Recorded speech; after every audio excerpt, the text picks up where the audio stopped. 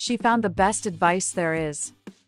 Today, I will teach you a tip that will leave you surprised, is super powerful, and was one of the best tips I discovered in recent times to clean the bathroom and especially the toilet and end the smell of urine forever.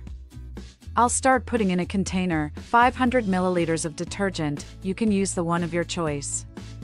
This amount will yield enough product for a long period. Do not worry about the amount, it will yield a lot.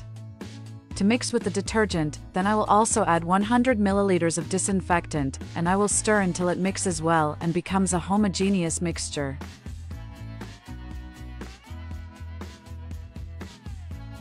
And before I forget, tell me which city you're watching so I can send you a big hug. Today's hug goes to Eric Gonzalez from Florida. I'm glad you're enjoying our tips.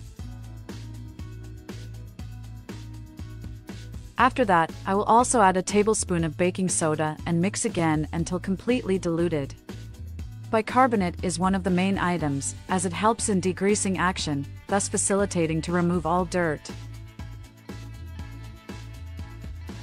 If you prefer, you can also add food coloring of your choice, and the amount is only necessary to improve the appearance of our product.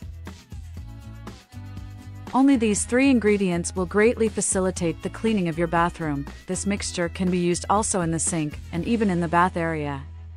Even the yellowish of the toilet bowl will not resist this potent mixture. Do it once and you will always thank me for this tip.